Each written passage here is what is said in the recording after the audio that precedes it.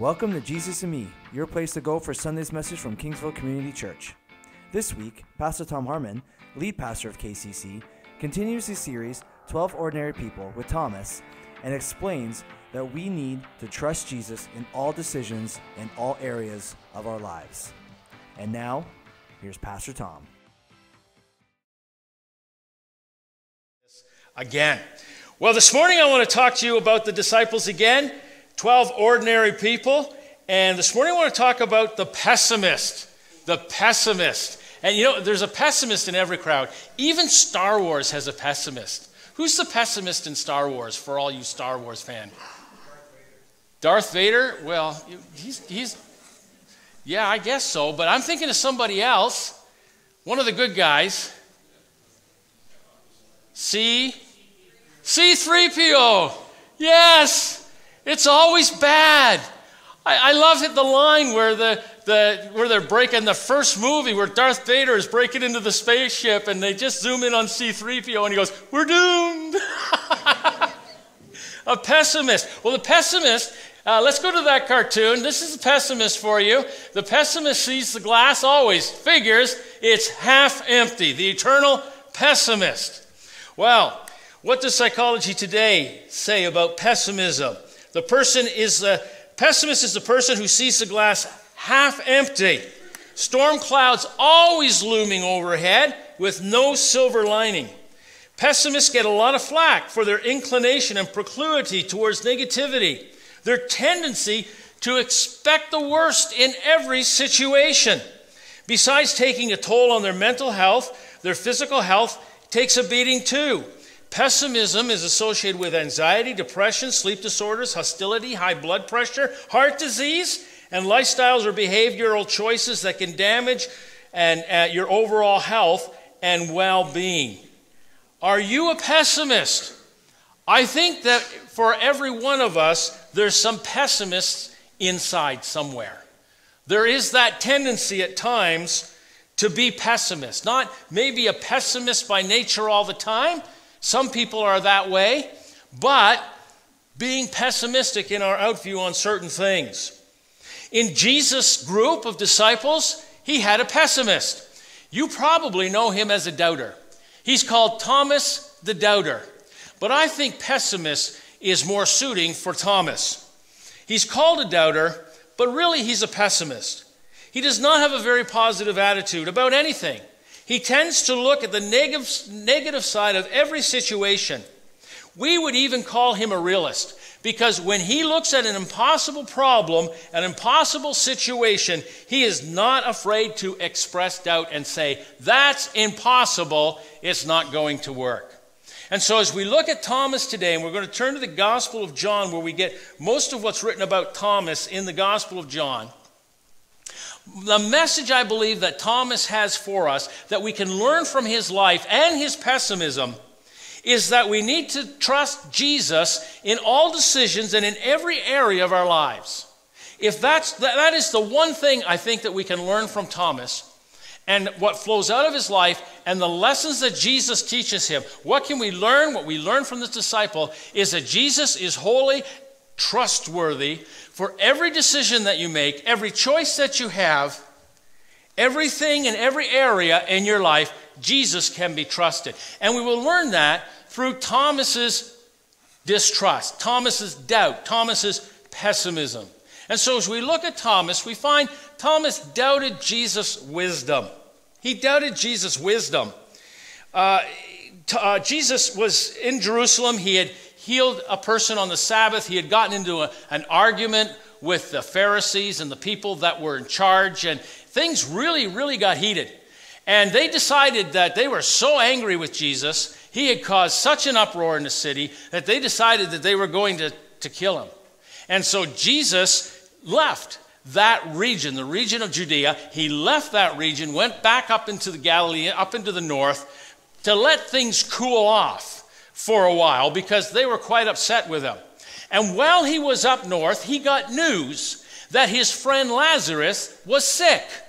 And rather than running over to see Lazarus, who was in the region just outside of Jerusalem, actually, Bethany, and who lived there, rather than running over there and praying for him to heal him, Jesus waited 3 more days in that place. And then he announced to his disciples that Lazarus had died. Lazarus was dead. And Jesus says, but I am going to go and I'm going to wake him up. And the disciples said, well, if we go back to Jerusalem, the authorities are looking for you. They'll want to arrest you and kill you. And Jesus said, it's okay. That's not going to happen. Let's just go, and I'm going to show you who I am. I'm going to reveal myself to you in a way I have never revealed myself before. And you need to be there. You need to understand this. And I'm going there to raise Lazarus from the grave. And so we pick the story up there in John chapter 11, 16. And Thomas says, also known as Didymus means twin. He said to the rest of the disciples, let us also go that we may die with him. In other words, we're doomed. We're doomed. Everybody's dead. Lazarus is dead. Jesus is going to be dead. We're going to be dead. We're just all going to die. Let's all go and die. Jesus going back to Judea, he'll be dead because the leaders want to kill him. We might as well be dead too. And that's pretty much sums up Thomas's thinking. Well, we're all just going to die. Really, Thomas' problem was that he didn't trust Jesus. He didn't trust Jesus' wisdom in making this decision. That Jesus was going the wrong way, and that surely if we follow him, we're going to follow him to disaster. And you know what? In many ways, we can be just like Thomas, can't we? That there's times when Jesus tells us in his word to do something, and we think, well, you know what? I don't know if that's the best thing for me. I don't know if that's the best decision. Or there's times when we sense that prodding of the Holy Spirit, that still small voice of the Holy Spirit in our life saying, I want you to go this way. I want you to do this thing. And we think right immediately, we put up a wall and say, oh, wait a minute. Wait a minute, I can't listen to that. That might not be God. I don't want to do that. And we start to resist where the Holy Spirit is leading us and what he's telling us to do. And so in many ways, we're a lot like Thomas. We're a lot like Thomas in the area of trust, and in the area of following the Lord. A verse I memorized when I was just a new Christian, and if you haven't memorized this verse, this is a good one to mark down and to write down on a recipe card and to put to memory, because I found I had to use it many, many times when I got pessimistic, when I was afraid, when I doubted in following the Lord, that the Lord had the best interest, my interests at heart. Proverbs chapter 3, verses 5 and 6 says this, trust in the Lord with all of your heart and lean not on your own understanding. In all your ways, submit to him. I like that word, submit to him, and he will make your paths straight. As I was thinking about that verse, I thought about how it's a whole lot like a ladder. And so I brought a ladder here, and the reason I thought about a ladder is because I was shopping for a ladder a little while ago, and it was not a ladder like this one. It was an extension ladder, and it was on for an amazing price of just $49. And it was an extension ladder. It would take me all the way up to my eave trough on my roof. And so I went to the store to look at this extension ladder, and it was an aluminum ladder, $49. And it looked all right, and I got reading just before I almost bought it. But just before I bought it, I looked at the tag on the ladder, and it had a weight rating for how heavy you needed to be, how heavy the extent to which it was rated for. And I noticed that I was just a little bit heavier than the ladder would actually allow. And so I left it there because I didn't want to be like Chevy Chase, okay, hanging from my roof, my eave trough with the ladder laying on the ground. Because you see, when it talks about trust in the Lord, what we're doing, what are we really doing when we say we trust the Lord? We're saying we believe in the strength of what Jesus is saying. Much like a ladder. I'm going to trust the strength of this ladder. The ladder in the store for $49 was for a kid to climb, or a fella not as big and strong as me. And so this ladder is rated much better. But it means that the words that Jesus says have integrity and strength that will be able to hold my life. That's what it's saying. And Thomas doubted that. And so we need to, when we say we trust the Lord, it means that we believe in the strength of the Bible. That it's not going to let us down. It's not going to lie to us or steer us in a wrong way. It believes that it means that we believe in the strength of that still small voice of the Holy Spirit. When the still small voice is saying, I want you to go this way, or I want you to go that way, or I want you to do this. And there are crucial times in our life where we have to trust that, or we miss what God wants to do in our lives. We really miss it. My wife and I had to trust that still small voice in leading when God was taking us into the ministry and we were leaving behind us a career at General Motors. We had to step out and trust in the Lord. And there were times when we had no money, and yet people would leave groceries at our door, and we didn't even know where they were from. There was one time we came home, we were in Bible college, neither one of us working, and there was money stuffed under our door. We never asked for money. We never let people know our needs, and yet God met our needs at those times because you can trust in the Lord. See, the Lord is good. You can trust in Him. And He's faithful because He has integrity to back up His word. Now, it's just not enough. It's just not enough to say, I trust in the Lord. Just like if I were to say to you, I want you to climb up there and change that light bulb. And you say to me, well, you could reach the light bulb. Why don't you climb up and change it? Oh, no. The ladder's fine, but you go ahead and I'll watch. You'd be like, I'm not sure that he actually really trusts that ladder. And so it's important that not only do we say we trust in the Lord, but it is important that we submit to that strength. We submit ourselves to the strength of the Lord, and we begin to take action steps in trusting Him.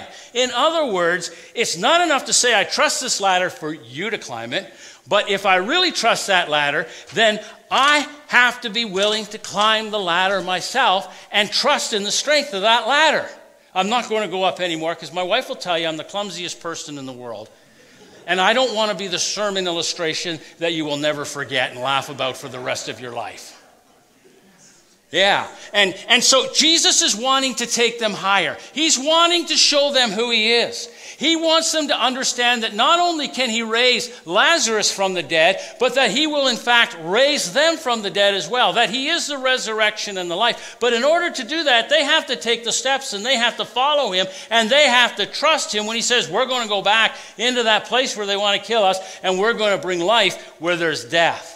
And in order for you to trust the Lord, it's not just enough to say it. You have to be willing to take the steps and to climb it, to get up on it, and to step out. And here's the thing. God will lead you and guide you, but He will only lead and guide those who are taking the steps. You see what I'm saying? He's not going to lead and guide you if you just stand in one spot and stay still. But when God asks you to do something, you begin to step out, and as you step out, you'll find that the Lord is with you and the Lord is leading you and guiding you. And so is there something today that you need to trust God with? Is there an area in your life where you need to say, Lord, I really, really, really need you. I need you today. I need you tonight. I need you in this area, and I need to give myself to you. Maybe God is calling you to a certain type of study if you're a student. Maybe God is calling you to a certain area of work. Maybe God is telling you to take a promotion, or maybe He's telling you to step back from a promotion. Maybe there's an open door over here and you want to, you're looking at it going, boy, I'd love to go through that, but I'm afraid to. What do? You trust in the Lord and you submit your way to him by taking those steps. This is where Thomas faltered, and he had to learn that he needed to trust Jesus' wisdom. And so trust the Lord. That's what Thomas is teaching us. That's what his pessimism is teaching us, that we need to step out and we need to trust the Lord and take the steps and stand on what Jesus tells us in his word and through the work of the Holy Spirit, and he will do it. Now, secondly, Thomas doubted Jesus as Savior. He doubted Jesus as Savior. John chapter 14. If we back up a little bit to John chapter 13, we find that Jesus is at the Last Supper. He's telling his disciples, I'm going to be leaving you now. I'm going somewhere and you can't follow me. And Peter asks him a question. Peter says in chapter 13, he says, Lord, where are you going that we can't follow you? Where are you going? And so chapter 14, verse 1 is the answer to Peter's question to Jesus as to where are you going? And here's the answer. Jesus says, do not let your heart be troubled. You believe in God, believe also in me. Let's just pause there for a moment and realize what Jesus is saying to his disciples. He is putting himself on the same level as God. You believe in God, believe also in me. The disciples believed in God who was invisible to the outward eye, but could only be understood through faith. In the same way, Jesus was going to go back to his Father, and his disciples would need to believe in Jesus even though they couldn't see him. They were going to need, by faith, believe in the salvation that he would accomplish through the cross. Although Jesus would not be with them, he would still be working on their behalf and preparing a place for them and coming again to take them to the Father's house. This is what Jesus is wanting them to understand at this last time of his life when he is together with them. He says, you believe in God, believe also in me. In my Father's house has many rooms. If it were not so, I would have told you that I am going there to prepare a place for you. Now, where is Jesus going?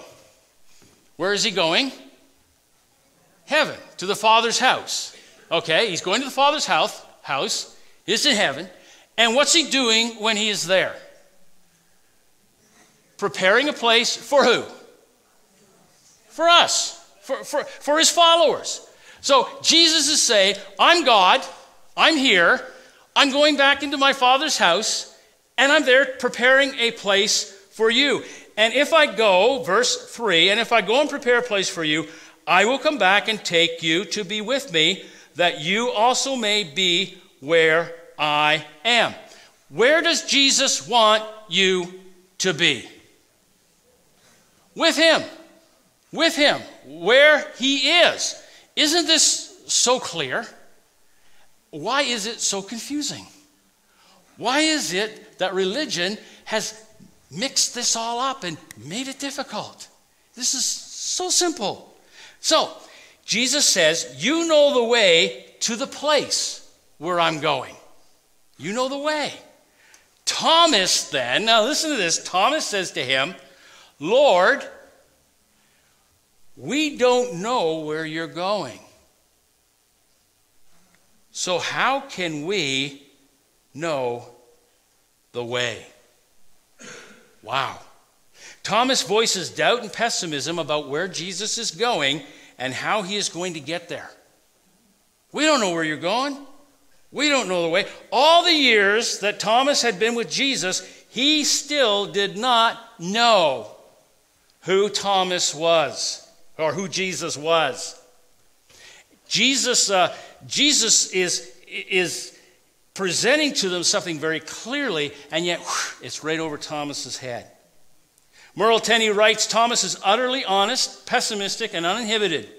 Thomas despaired even learning the way and was not ready to accept a state of permanent bewilderment. And a lot of Christians today are in a state of permanent bewilderment about eternal things. They don't know. You ask them, are you going to heaven? I hope so. Maybe.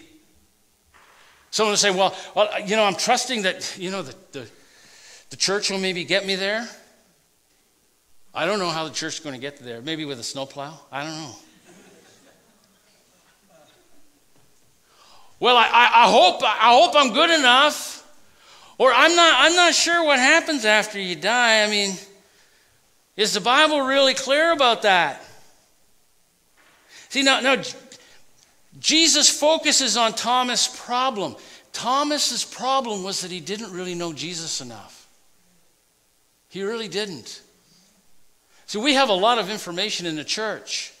There's a lot of information today. In fact, you can find a sermon on the internet. You just get a sermon on the internet, and you'll have a million sermons pop up. You might even find me in there.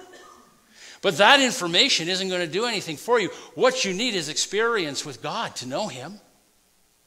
We've got information coming out of our ears.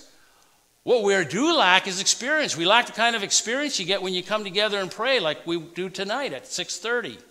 There's a little plug for prayer for 6:30. Why it's important? Because we need to experience the presence and power of Jesus in our lives. It's not good enough just to know about him. Thomas knew about it. He spent 3 years with him. But he had not yet experienced the reality of that. And that's what Jesus says. Jesus says to Thomas, if you really know me, you'll know my Father as well. But Thomas wasn't clear on who Jesus was, and that's why he struggled with salvation. And people who struggle with salvation, they're usually unclear about who Jesus is and what Jesus intends to do in their lives. And so they wonder and they go, I hope so, or I think so, or maybe, or golly, who knows? Jesus clears up Thomas's confusion in John chapter 14, verse 6. Jesus says this very clearly. He says, Thomas, look at me. I am the way and the truth and the life. No one comes to the Father except through me. Very clear, very articulate, no maybes, no ifs, no buts. Thomas, here it is. I am the way. You got to look at me. I'm the way. I'm the truth. I'm the life. No one gets there unless they go through me. Very clear. Well, that verse is a problem in our pluralistic world. We like choices, don't we? We like lots and lots of choices. We don't like to be told, well, that's the only way there. We want to hear that all roads get there. Isn't that the culture we live in? Oh, how dare you say that there's only one way. All roads will go there. Everybody gets to go there. And so the question then is asked, are there other ways to heaven? Or as a skeptic today would ask, so you're saying that Jesus is the only way? Well, let me answer that, and this is a good way for you to talk about this with people who maybe are skeptical and ask you that question. Jesus is the clear way, and Jesus lays out before us a well-marked path. Now, there's all kinds of other ways you'll hear about, but there's one thing that all the other ways have in common. They are all attached to maybe. Maybe if you're good enough. Maybe if you take the right steps. Maybe if you do the right things. Maybe if you go through the lessons. Maybe if you present yourself in a proper way. Maybe if God's having a good day. Maybe if you pay enough money. Maybe if you get enough people to light candles. Maybe if, you see the difference? Jesus doesn't say to Thomas, I am the way and the truth and the life. Maybe. There's no maybe attached. And when you attached maybe, you're not dealing with a clear and well-marked path. Now, when we talk about having a way to heaven, I'm surprised that there is even a way to heaven. Let me just say that. We have sinned and fallen short of the glory of God. We have become enemies of God. We have blasphemed God. We have done exactly the opposite of what God has told us not to do. When God said don't murder, what do? We go out and we murder. When God says don't steal, what do? We go out and steal. You know, it's like we got a 3-year-old in our family and I say, don't touch my stereo. What do you think he does? Oh yeah, stereo, okay. Causes me stress. And so I'm surprised that God would even make a way, because we are not deserving of a way. And yet while we were yet sinners, God demonstrates his love towards us, in that while we were yet sinners, he sent his son to die for our sins. So I'm surprised that there is even one way, let alone a pantheon of ways. But what if a person chooses to take another way in their life? Well, what if they choose to take an unmarked and questionable path? My wife and I, we began our ministry in Bancroft about 36, 37 years ago. And, you know, there are very good roads in Bancroft, and there are very good signs. If you go north, you can go to Maynooth and Birds Creek. If you go south, you can go to Lamab and Madoc and Belleville. If you go to the south east, you can go to Peterborough, and you can go to, eventually you get into Toronto and places like that. If you go southwest, you can get out to MacArthur's Mills. You can even find yourself in Ottawa if you're lucky. They're clearly marked roads. But you know, there were old-timers there, and the old-timers always knew of a path. Well, there's a path. You know, you don't have to go the highway. I know a shortcut. It was made by loggers back in the 1930s when they were logging up in there, and they left some roads. And if you go down the road there, and if you turn it, there's a clump of cedar trees. Now, you might not see the road right away, but it's there. And just turn and go down that path. Well, that might take you right to where you want to go. Our son was meeting us up in Bancroft, and we were really scared because he got directions from somebody who said, yep, you just go down that path there, and it'll just take you right along and down into where you want to go. And I mean, by the time they got to the end of the path that ended at a lake, which was not the right side of the lake, and there was no cell phone signal, and it was dark, and it was foggy, and it was like we were scared. I was standing out at the side of the road looking for lights for him to come because he was lost, and I heard stuff in the bushes, and I knew it was a bear looking at me, thinking, look at the size of that guy, he'd make good lunch. And we were so glad when they got home, because they were lost, because they took a path. Because they took a path. An unclearly marked path. And here's my reasoning. This just sounds like good logic. When I'm dealing with my soul, I want to take the road that I know I'm going to reach my destination without question. I'm not going to get lost.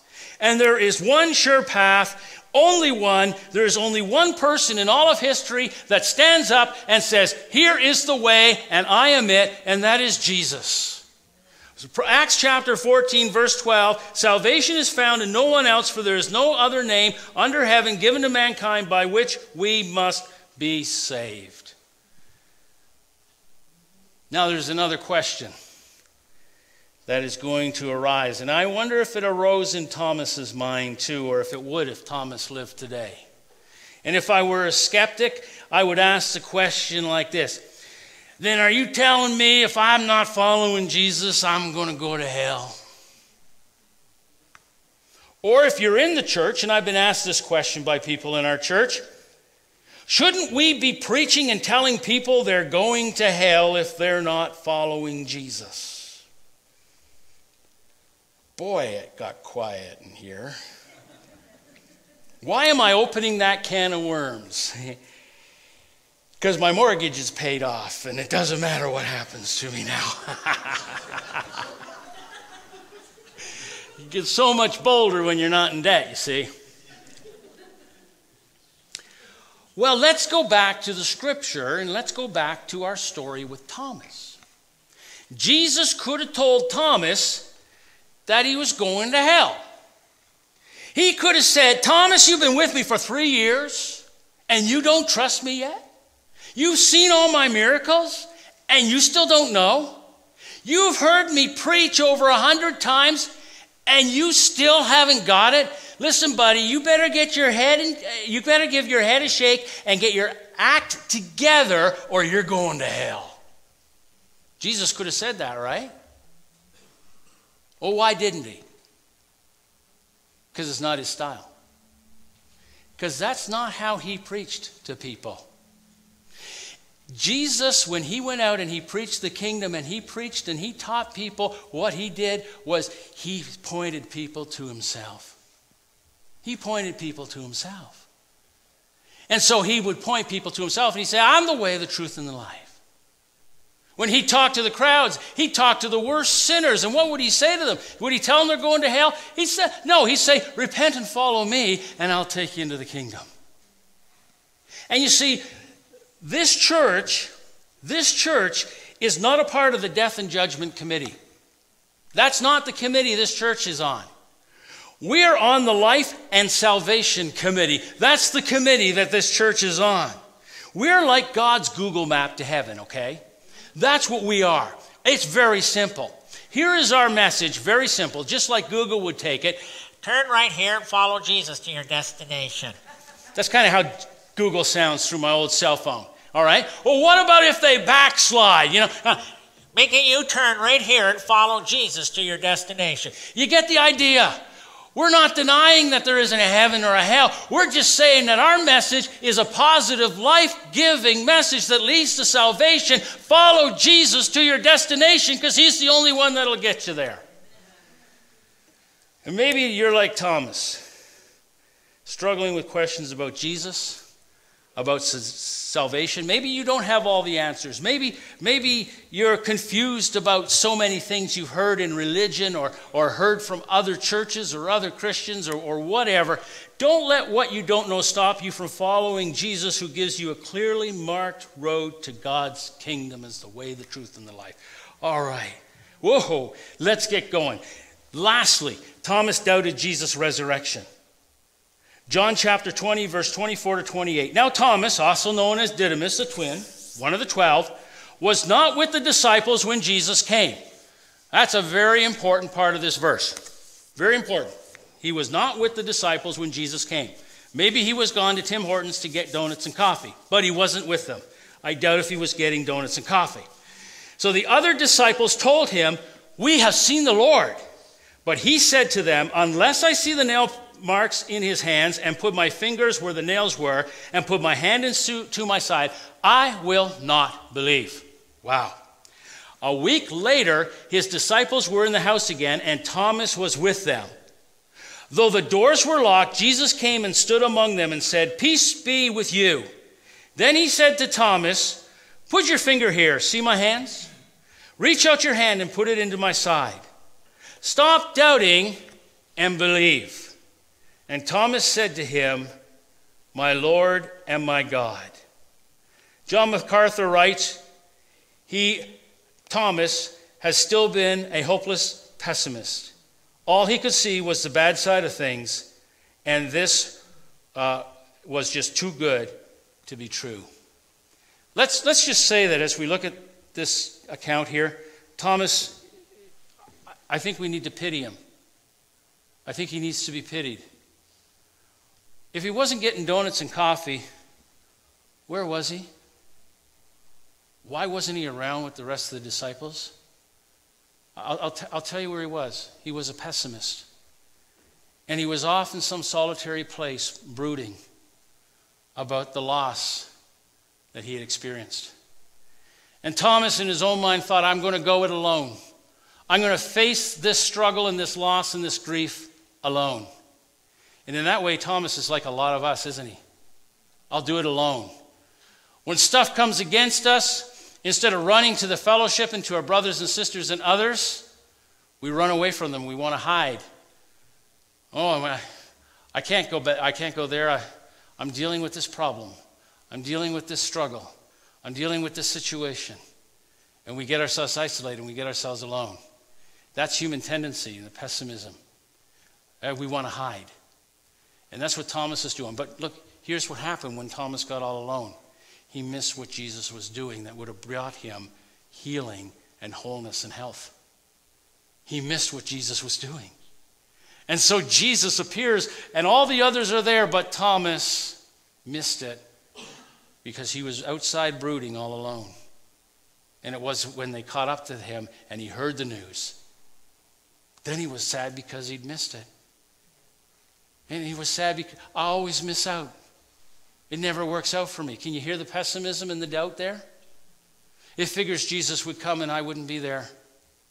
Why didn't he come to me? He knew where I was. Well, because he doesn't join our pity parties, right? He doesn't join into our doubts and pessimism, but he's there to heal us. And so Thomas is to be pitied. Thomas is also to be commended. He's to be commended because of his courage and his straightforward honesty. He didn't believe, and he wasn't afraid to say it. To Thomas, seeing was believing. Unless I see the nail marks, unless I put my finger in where the nails were, unless I put my hand to his side, I will not believe. So he needs to be commended. He's honest. He doesn't hide his unbelief. He states it, which is a good way to getting over it. Amen? Yes. And then Thomas is to be honored. I think we can honor Thomas today for his proclamation of faith. After Jesus appears to him, Thomas falls on his knees and proclaims, "My Lord and my God."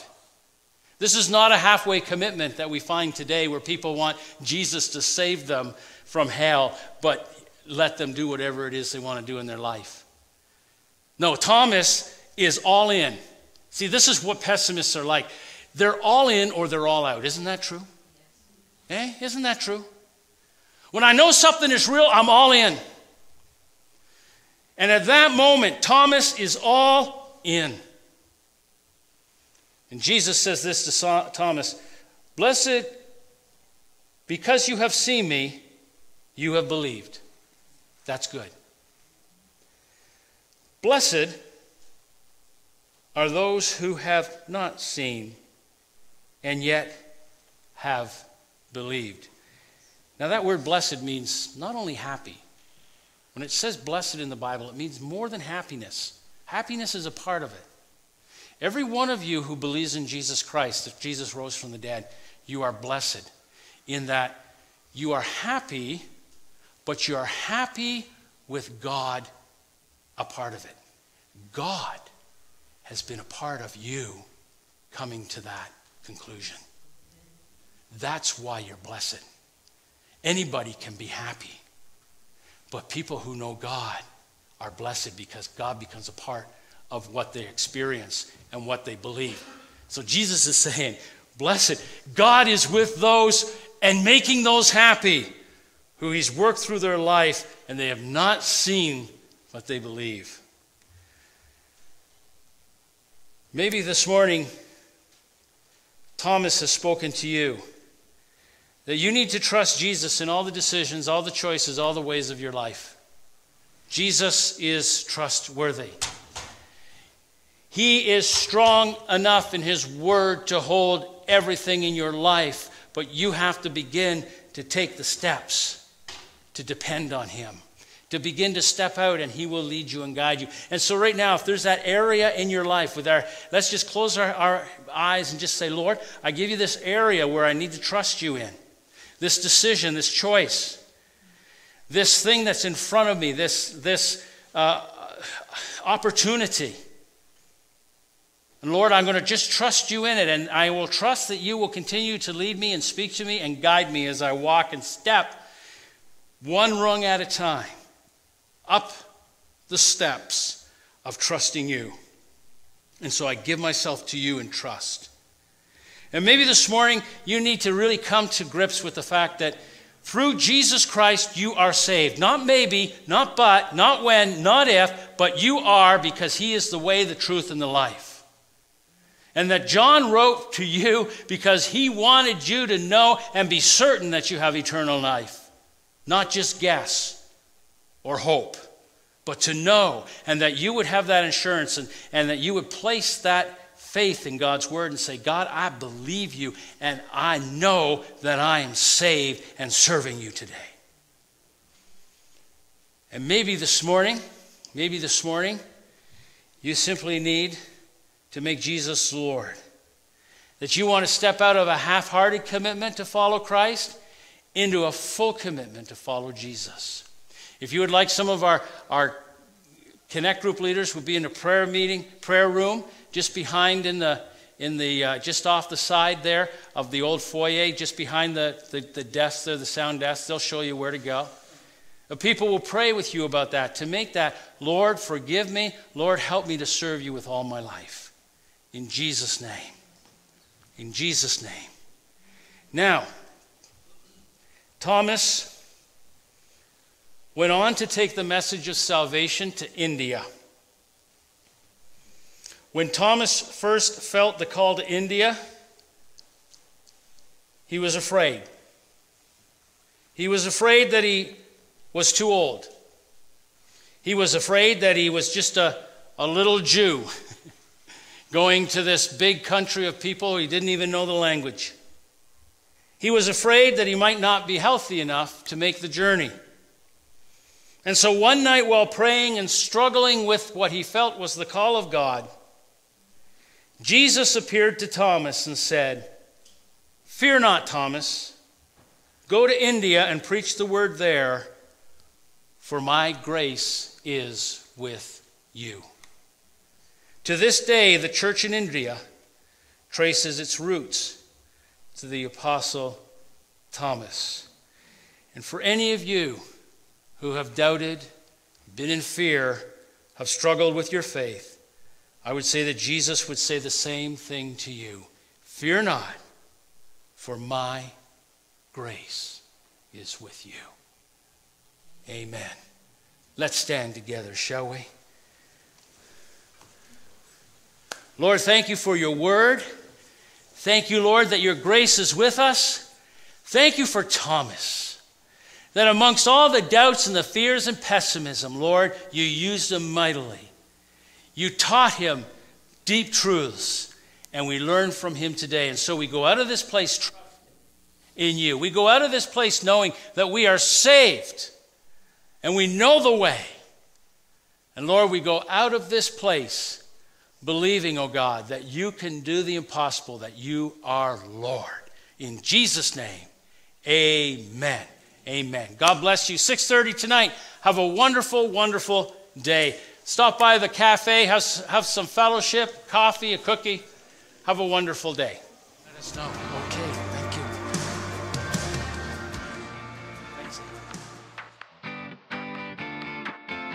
you. We hope you enjoyed this week's message. If you would like to know more about our church, visit kingsvillechurch.com. Thanks for tuning in, and don't forget to join us next week.